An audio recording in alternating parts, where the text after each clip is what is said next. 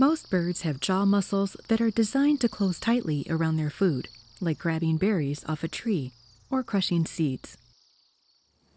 But in blackbirds, or those in the icterid family, their muscles have the opposite strength.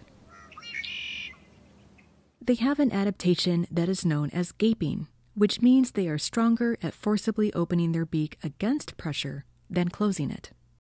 This allows them to insert their beaks into soil, tree bark, mud, or vegetation, and with great strength, pry their beaks open and expose any insects or invertebrates that would otherwise be hidden from other birds. Think of taking a pair of needle-nose pliers and pushing it into the soil and opening it up to create a hole. This adaptation is shared by all icterids, such as red-winged blackbirds, meadowlarks, orioles, and grackles. Their beaks are strong and sharply pointed, with the upper beak going up into the forehead slightly.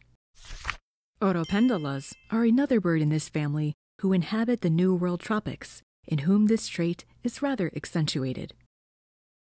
Here you can clearly see the action of spearing the fruit with the beak and then pushing it open.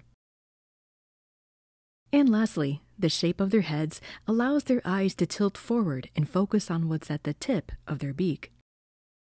This way, they can clearly see what they're digging into. This little-known adaptation in these birds is just fascinating.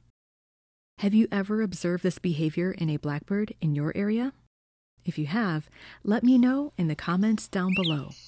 Thank you for watching. That's all for this time. I'll see you again soon.